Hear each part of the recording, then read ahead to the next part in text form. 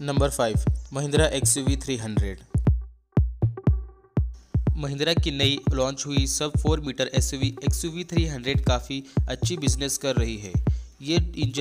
ये दो engine option के साथ अवेलेबल है, 1.2 लीटर पेट्रोल और 1.5 लीटर डीजल इंजन के साथ। XUV के केवल डीजल इंजन के साथ 6 स्पीड AMT ऑप्शन के साथ आती है। टॉप एंड W8 और W8 optional variant AMT unit के साथ अवेलेबल है, जिनकी कीमत ₹11,50,000 और ₹12,60,000 के रेंज में है।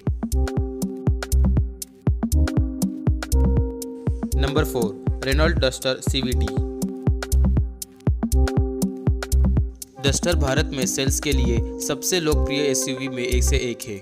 ये 2 ऑटोमेटिक गियरबॉक्स ऑप्शन के साथ अवेलेबल है। CVT ऑटोमेटिक के साथ 1.5 लीटर पेट्रोल और AMT गियरबॉक्स के साथ 1.5 litre diesel. RXS option CVT सबसे सस्ती ऑटोमेटिक ऑप्शन है, जो 9.99 लाख रुपीस के प्राइस टैग पर अवेलेबल है।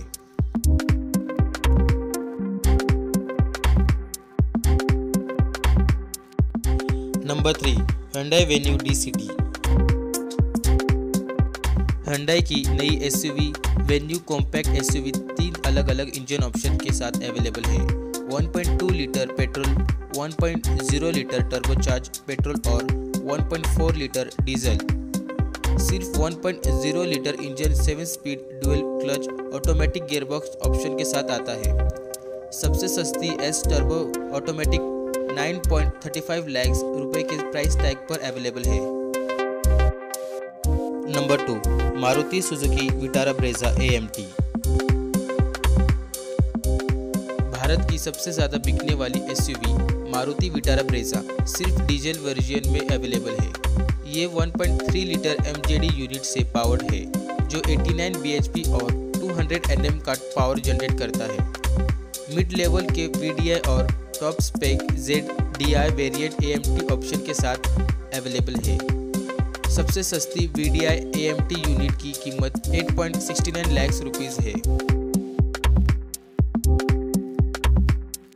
Number 1 Tata Nexon AMT।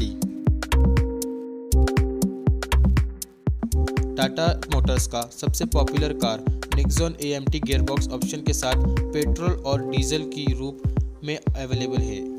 XUV 2 engine option में अवेलेबल है, एक 108 bhp, दूसरा 1.2 लीटर पेट्रोल और एक 108 bhp 1.5 लीटर डीजल।